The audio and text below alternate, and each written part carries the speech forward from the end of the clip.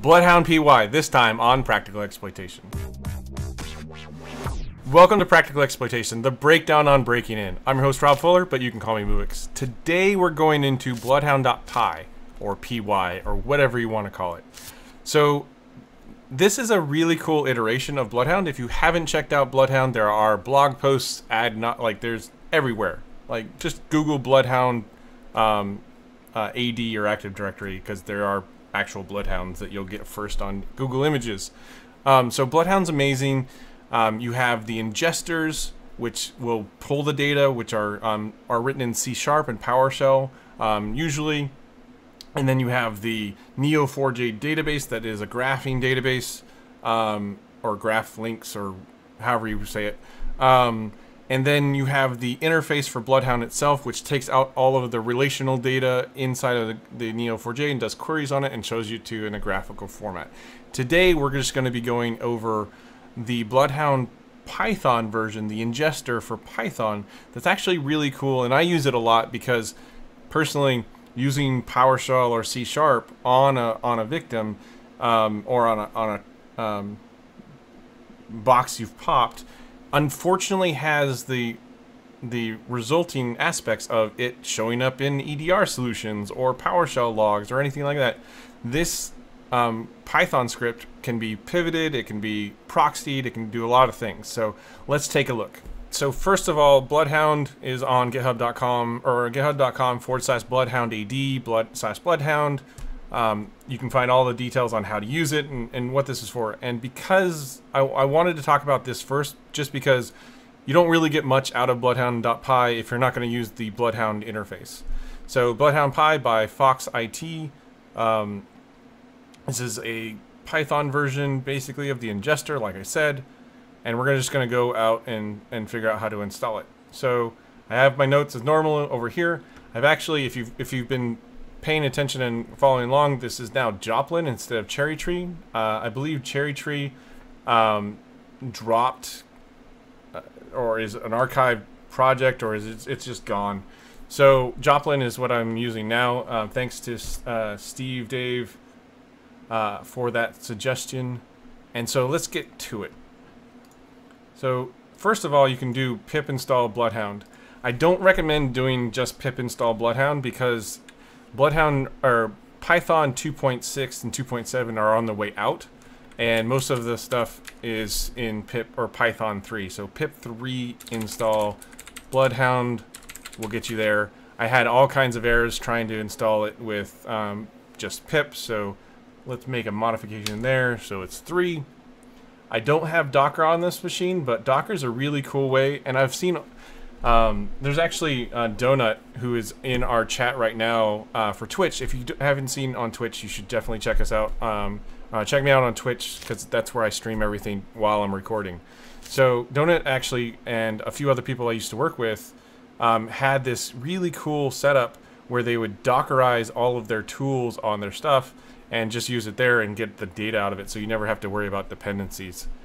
Anyways, so this is a way to run in Docker if you want, or straight up clone it and you can put it there. I prefer the pip3 install because it just works usually, and I don't have to really worry about it. So let's just run Bloodhound Python, and here are the arguments.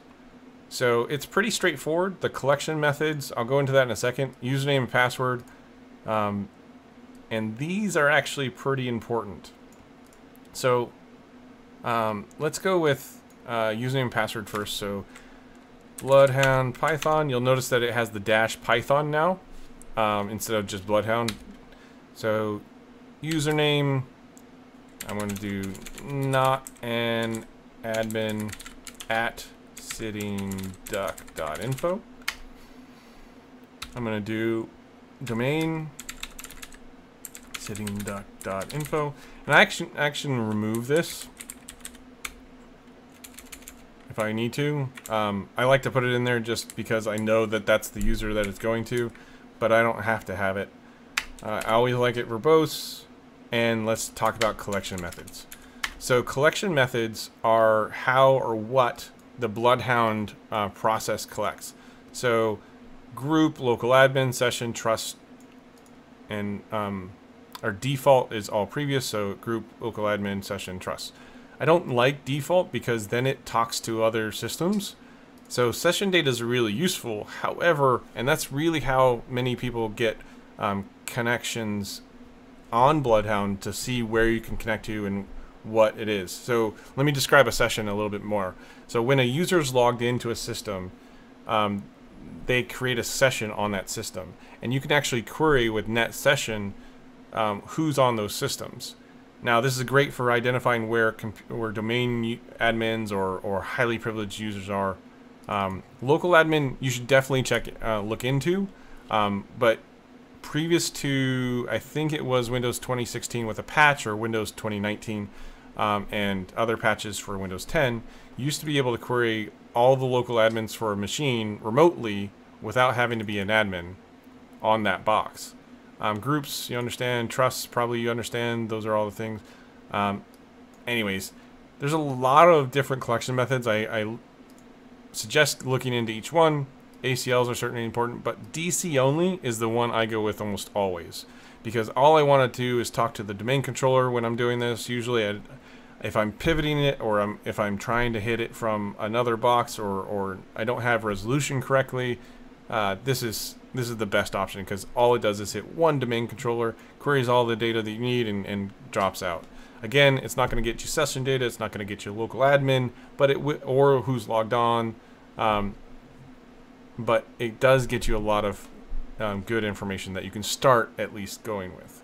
So let's do DC only, and then I'm going to do the host. So DC1 192.168.80.10. Okay. It did not work because there's no host needed. So DC host, there we go. So my password for non-admin, and it's failed. And this is because it's trying to resolve a domain, the sitting duck info, to my resolver and not the actual domain controller. So if I do NS for the domain controller, NS, and try again, it found all the domain controllers, or it found the domain controllers this time and actually did it, but I need to give it an actual DC, and IPs don't work. So now I can give it dc1.sittingduck.info. Put my password in again. Queried all the domain controllers and verbose. Here's another reason why I like doing it verbose. If you look at the SID, this SID is something I use in silver tickets, in golden tickets all the time, and like having that data just available to me in my logs is really important to me. So 4 seconds total to pull all of the things for this stuff, and if you look, oops, it drops it in the current working directory, which means that you have a bunch of JSON everywhere. So I'm gonna just rm-rf.star.json. Oops, probably not R. I'm gonna make a directory called loot. I'm gonna cd into that directory, run this thing again, and be super loud on my domain. But it's not really actually all that loud. So querying all this information is really not very loud at all. There are very few detections that I've seen come out for finding this stuff. Now, detecting Bloodhound on disk, I've seen a bunch of EDRs have that, but not actually doing it from the event logs in Active Directory, not so much. I know ATA, Microsoft ATA actually had alerts on it, and I believe ATP, or the new ATA Azure stuff, does it. Anyways, so let's get into the why. So the standard user has all kinds of abilities to query the domain for all kinds of information, and you don't have to be elevated. Now, it has tons of information about ACLs and all that stuff we've already talked about, and you can find different paths from your current user to that. You can mark owned users and all kinds of stuff. So this is a really amazing tool. However, There are some downfalls to it, and I'm going to show you one of them real quick. So I was really lucky because this was I'm on the same like domain, or I have the same network as the target. If that's not the case, I'll have to pivot it. The reason I like Bloodhound is because I can, or bloodhound.py is because I can do that, just that. So let's see if I still have my shell. If I go and background it, if I use nope, I haven't used this in a long time. Server socks for set serve host to 127.0.0.1, set serve port to 9050, run, and then set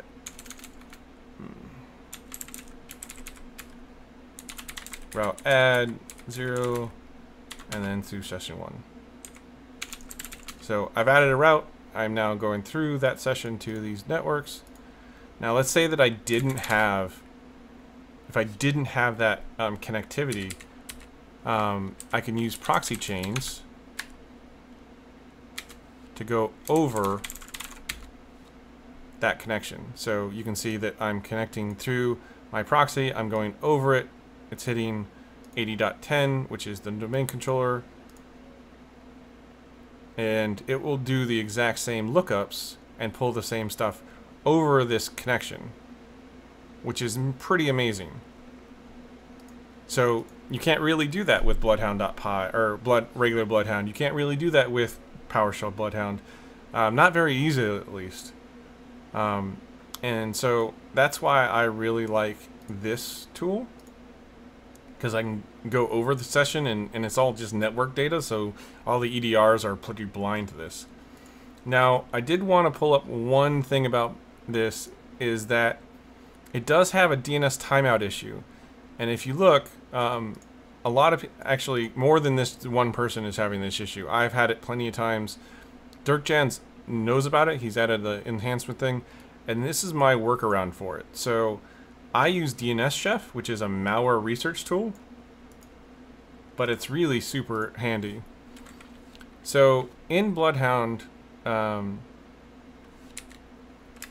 it does all of the resolutions via UDP. And so proxying over a TCP connection like Interpreter doesn't work. And so you can say DNS TCP, which will kind of works sometimes and kind of doesn't work other times. Or you can, I'm going to add a new terminal here, or tab here. I can sudo up, so I can git clone, put DNSChef in here.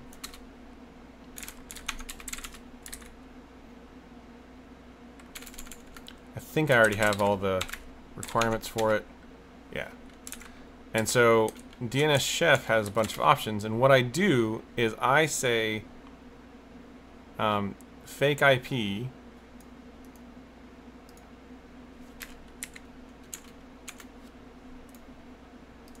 the domain controller 192.168.80.10.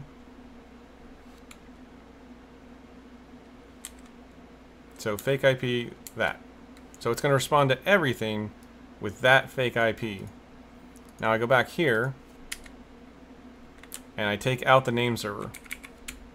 So now it's going to go and do UDP out to the internet again. And Sitting Duck is a valid domain, but it does not have references to the actual domain controller. So if I proxy change that, oops, remove the .help,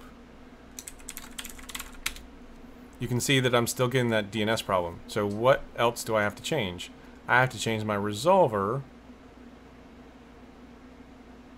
Actually, you know what? I'll just do it here. So I can add my resolver 127.0.0.1, and that should.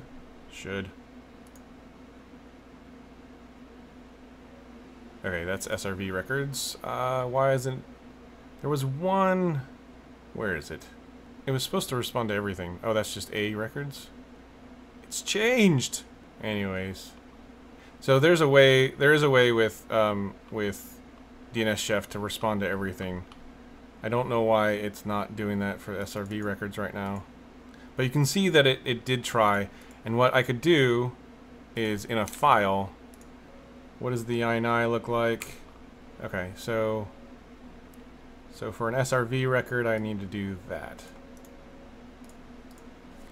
Okay, so now in DNSChef, INI, SRV records. What's the one we needed?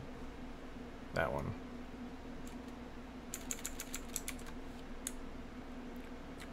So let's say star, star, star, star. That all goes to dc1.setting.info dash file DNSChef.ini. There we go.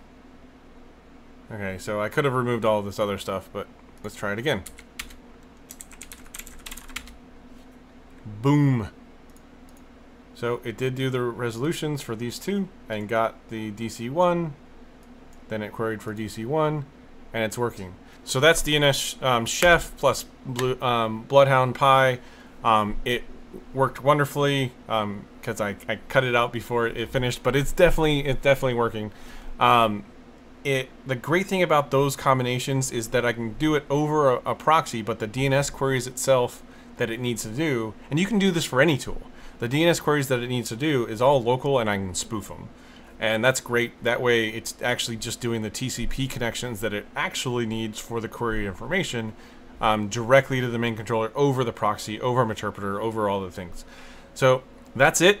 Let me know what you think in the comments below. Hit that subscribe button, hit that little bell icon so that you can be alerted anytime these videos go live. And everybody's going to make fun of me for saying that, but I think that it's really important, and I like seeing alerts from all of the other YouTubers out there, and seeing when their content goes live and stuff, and getting alerts on my stuff. So hit me up on patreon.com/Mubix if you liked or enjoyed this show. Every dollar, cent, penny, $5 helps a lot to making this show actually go live as many times as I can, as fast as I can. I hope that everyone is staying safe. This was recorded during COVID. If you're watching it later, I hope you still are safe, but I genuinely want everyone to stay safe and be well and do all kinds of stuff. And I just said be well, which reminds me of Demolition Man, but be well, Officer Huxley. All right, that's it. I'm Mubix. I'll be hacking until the cows come home. Take it easy. Thanks for supporting Hack5. Find all our shows, community, and pentest products at hack5.org.